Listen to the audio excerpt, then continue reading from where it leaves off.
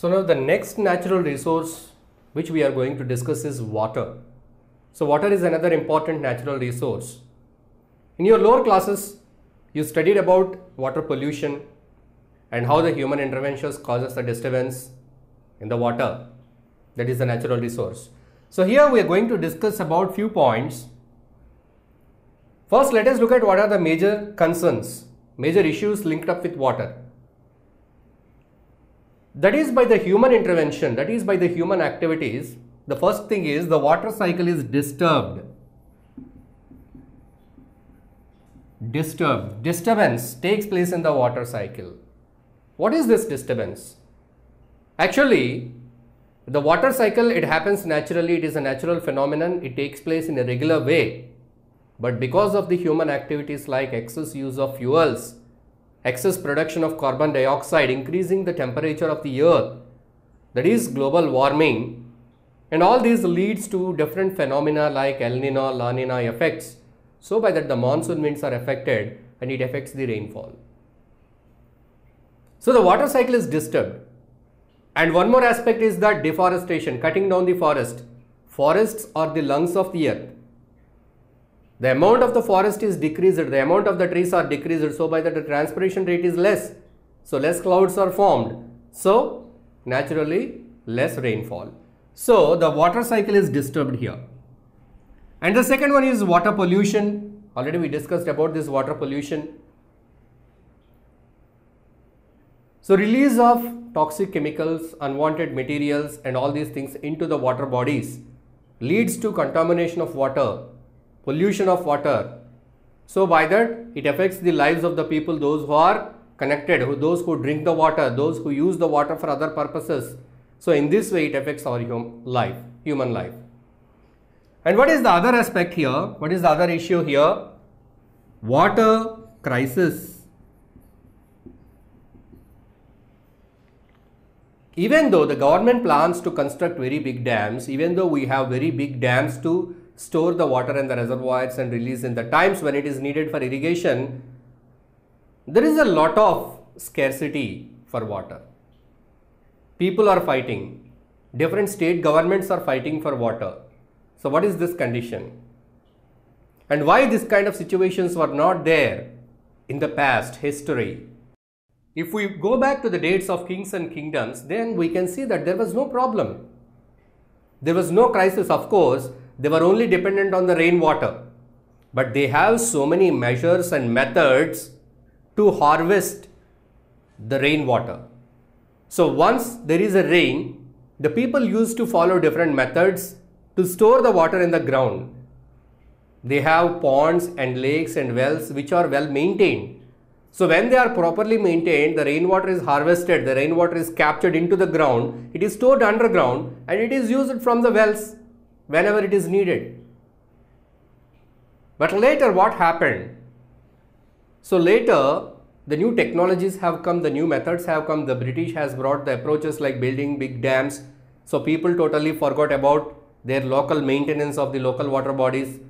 So people thought that it is the duty of government build the dams and it will supply the water. So supply of water is the duty of government. People totally forgot about their maintenance, local bodies, the local water body maintenance. It was totally forgotten. So now it is the big issue. What is that? Water crisis. So totally all the agriculture, irrigation, which is far away from the rivers and canals, the people are dependent on the groundwater. They are growing the crops which takes a lot of water even when they are not connected to any canal or river. Then how they are getting the water?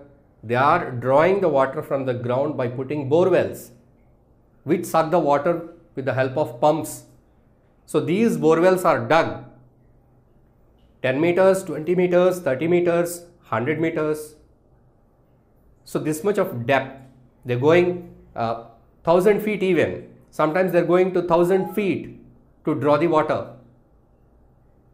So in this way, the water is drawn out of the earth, the groundwater. Of course, we can take the groundwater and we can use it. But the thing is, we should see that it is recharged. Again, the water should reach the ground. That means we should have some measures by which the rainwater is sink down into the ground. So the groundwater must be recharged always. So if you are not taking any steps to recharge the groundwater, simply you wanted to use groundwater, what happens at one day? It will become extinct. So you won't find any water even though you go for more than 1000 feet down. There is no use. So that is what happening in many places. Even though they drill lot of depth with the machines, they are not able to find even a drop of water. Because they overexploited the groundwater. Overexploitation, overusage of groundwater without any idea of recharging. So that is the water crisis.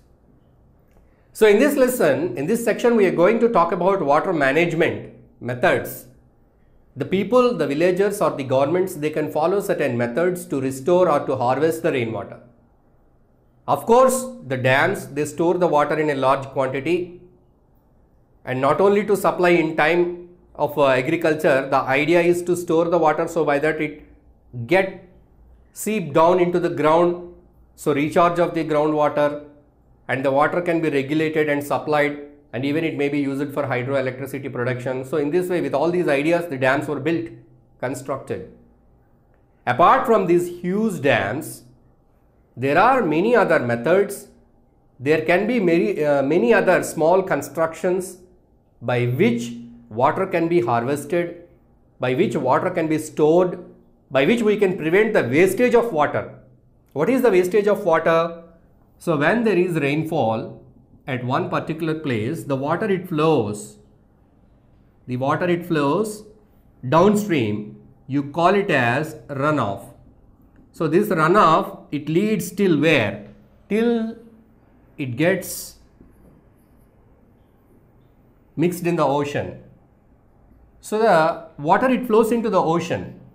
So you can make certain constructions, dams or bunds or something there in between. So by that, at every stage you can stop the flow of water, you can preserve the water, you can store the water for some extent, and you can slowly release the water when it is needed, and you can supply the water, you can channelize the water to different areas, different crops. So by that, the water can be properly utilized by these constructions. Let us see some of the constructions that are done in different areas of our country and how they are useful. So before we see the various harvesting methods, let us see the different reasons for water crisis. First thing is loss of vegetation cover. Loss of vegetation cover. Vegetation cover helps water to recharge. So the groundwater is recharged by vegetation cover. If the land is covered by grass, so by that the roots of the grass, they hold much soil, and the soil can hold much water. So the water holding capacity is more. So by that the water is reaching the ground and the level of underground water increases. So loss of vegetation is one reason for water crisis. The second one is diversion of water for water demanding crops. Let us take rice, sugarcane. So these are the crops that need lot of water to grow. So in some places the water is diverted to the crops which take a lot of water. So in that cases, the other places may not get proper, no equitable distribution of water. And third one is pollution, releasing effluents, wastes into the water, also one of the problem for the water crisis. Now let us see. So these are the various reasons. And as I told you before, the local water management was not there. People are totally forgot the local management of their local water bodies. Recently we see in the state Telangana, so there is a program called as Mission Kakatiya. If we see that in the state of Telangana, so the government has taken the initiation of repairing the water bodies, tanks in the villages. So by that they can harvest the water. So you see, these kind of activities were done during the period of kings, and in their kingdoms they have taken every step, every measure to maintain these tanks, wells and other ponds, lakes, all the water bodies are well maintained. So by that they can harvest the natural water, that is the rainwater. But that is after the entry of the British, the scenario changed, as I have explained earlier. So they started constructing big dams, the people they have come to a conclusion that okay, maintenance of water bodies is not our duty and that is the duty of the government. So the government has taken the responsibility of building big dams and providing the water. So channelizing the water supplied through irrigation canals and all this has come. So people totally neglected the local water bodies. So it led to water crisis. Now let us see dams. Okay, the British or the present government or the independent India, the government has built up so many dams. But now let us see whether these dams have solved this problem or not. They have constructed so many dams, but still there is a problem for water. Why? What are the issues that are linked up with these dams? One major thing is no equitable distribution of water. A dam is constructed at one place. So the water is channelized.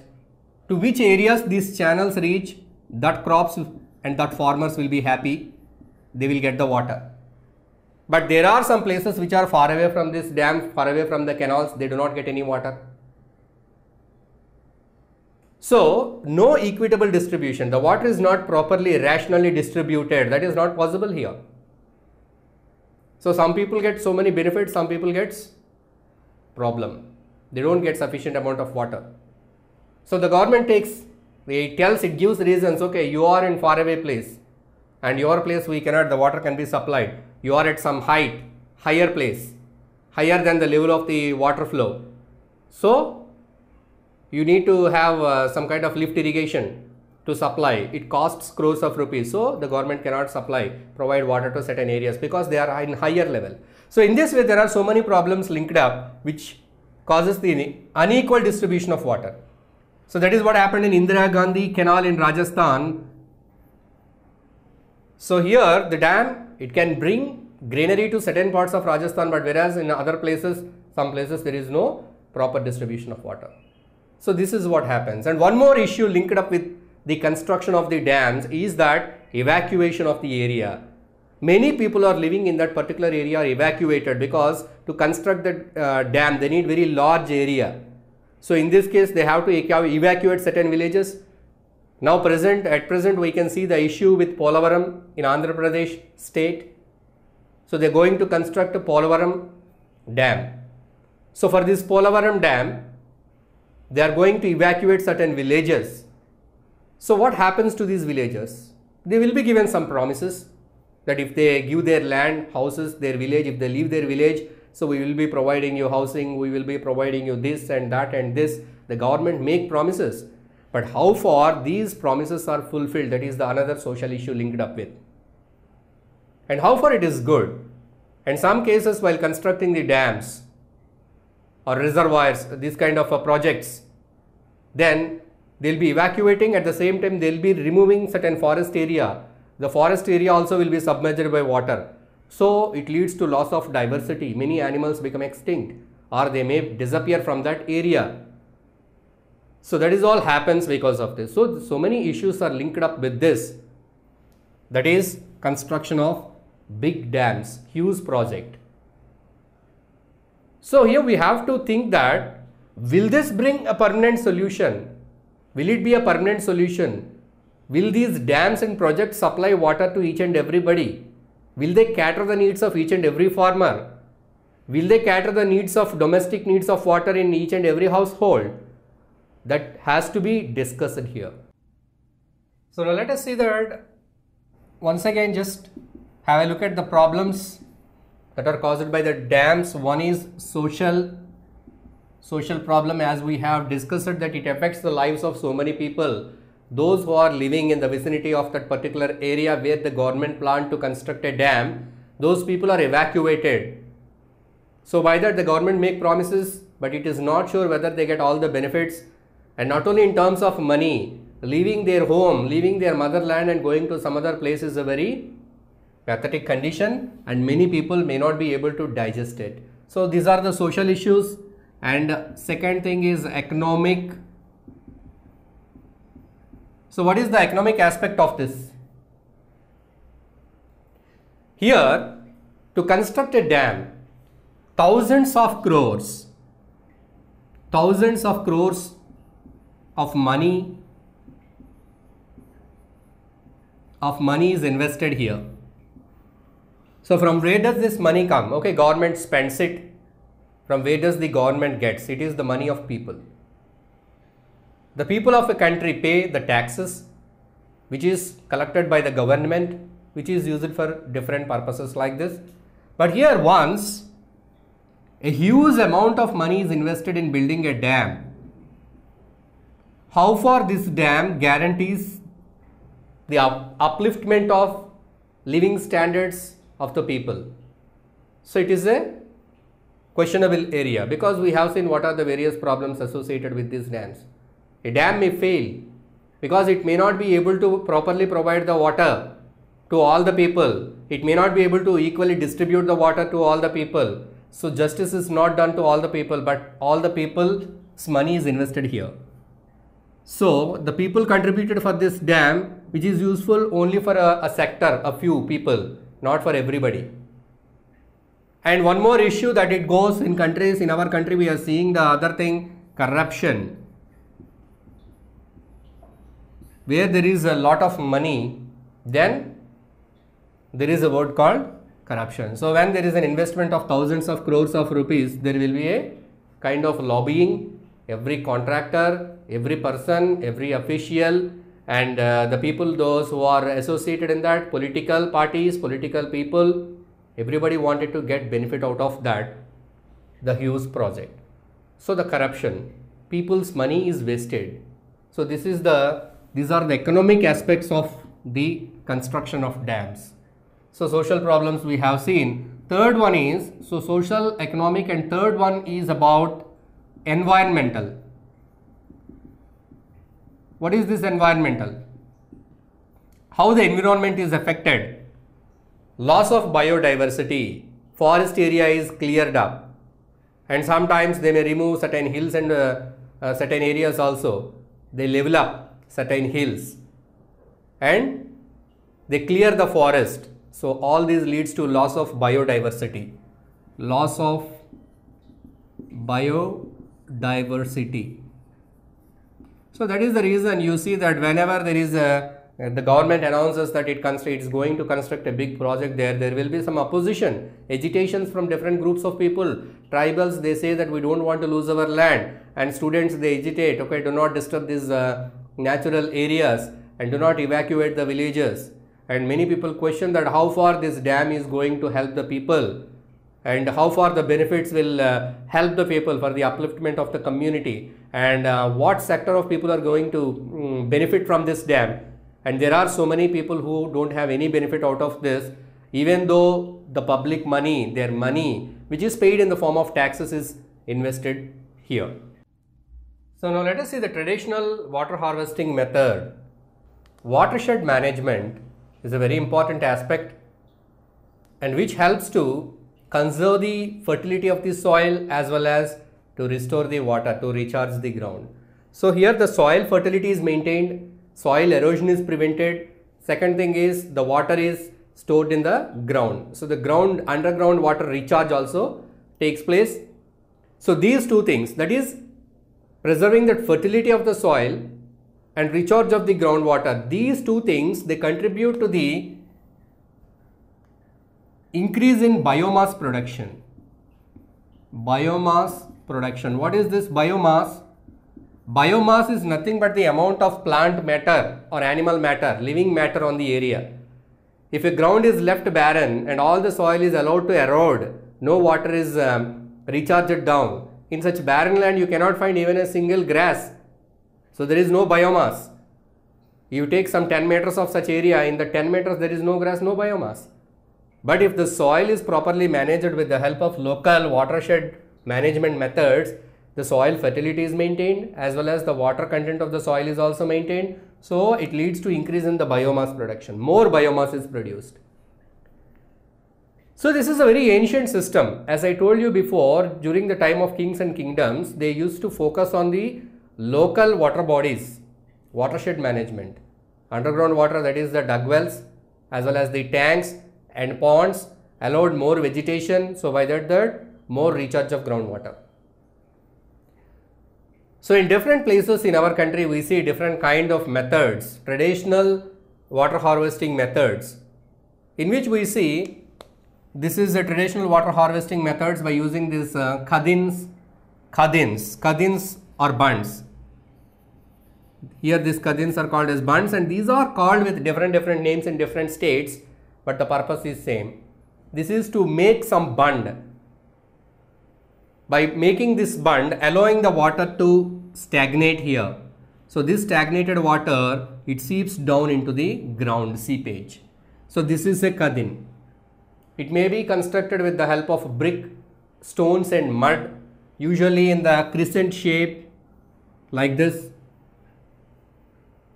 So it will stop the flow of water. So this is the catchment area. From here the water goes down. So when it is going down, it is stopped at this place. The water is stored here for some time. So by that it recharges, seepage takes place. So once here the groundwater is recharged, you get water in the dug wells, shallow dug well. From the dug well you can collect the water. So this is an example how the traditional water management methods work. But even now, this is the time for the governments and for the people to think for local harvesting methods. They should repair and develop their local water bodies. That is what we see in that. I already told you in the state Telangana, they started Mission Kakatiya. So in this, they repair the old tanks and wells and other water bodies, local water bodies. So that is by the involvement of the local people. So by that they can harvest more rainwater for better irrigation, or at least for drinking water purposes and other. So they can improve their groundwater levels. So now let us look at the another natural resource, that is what we are going to discuss here, is that coal and petroleum. So coal and petroleum is an important natural resource. Here coal and petroleum are useful in two ways. One is as a fuel, source of energy.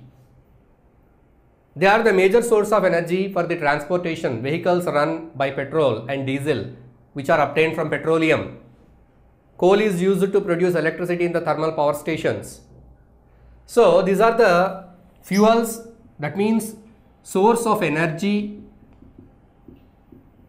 Second thing is raw materials.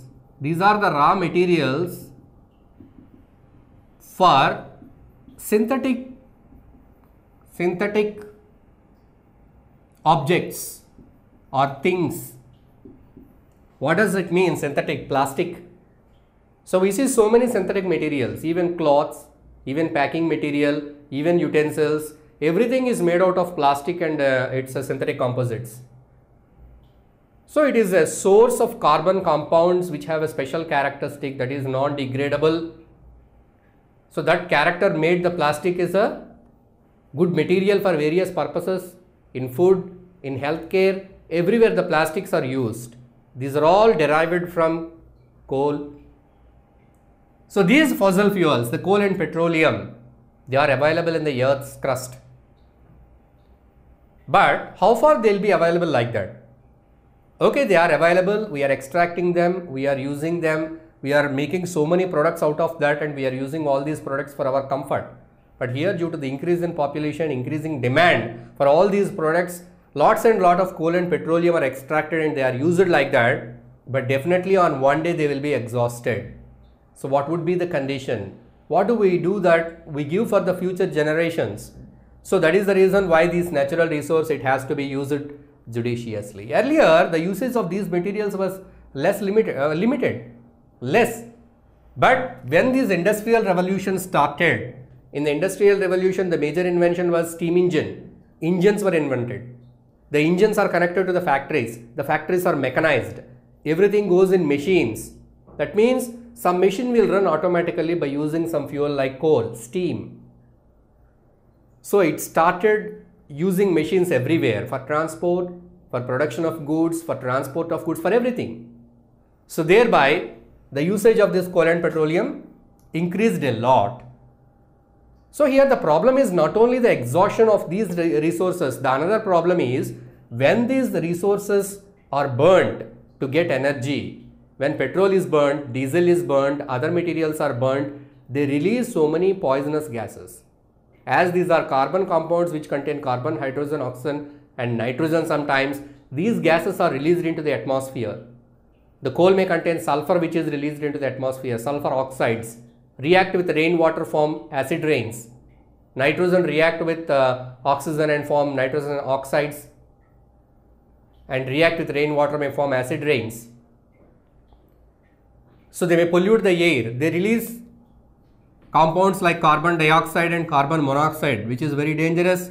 Carbon monoxide is more harmful compared to carbon dioxide. So this carbon monoxide is released in the smoke of vehicles which use petrol and diesel to run. So this carbon monoxide, it causes so many problems, health problems, headache, nausea, vomiting, and these kind of problems in the urban people. Those who travel in traffic for long hours, they are exposed to carbon monoxide. So their blood cells efficiency decreases in carrying oxygen. So by that leads to headache, fatigue, and so many kind of problems. They go under stress, which they cannot face the regular life activities. They feel they'll undergo a lot of stress and pressure. So everything happens because of the pollution. May leads to so many health problems also. So all this happens because of the burning of the fossil fuels. Burning large amounts of coal in industries releases so many gases, sulfur oxides into the air. So that is also a dangerous thing. And the release of a huge amount of carbon dioxide leads to global warming, greenhouse effect, because CO2 is a greenhouse gas. So in this way, the coal and petroleum, the resource, if it is not used judicially, it leads to all these consequences. So here we must understand the importance of judicial use of this resource, coal and petroleum, as like in water. So in this part, in this chapter, we have seen about the coal and petroleum, water and forest. So forest, water, coal and petroleum are the different natural resources which we discussed in this chapter, their proper management and judicial use, and what are the various social, economical, environmental issues that are linked up, and what is our responsibility, and what kind of awareness we must have, and what kind of decisions we should take, and what kind of options we have to choose for a proper management of these natural resources for a sustainable growth in a eco-friendly environment.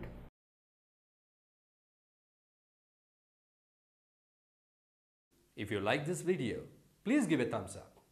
Please subscribe to our channel to get more videos on CBSE syllabus.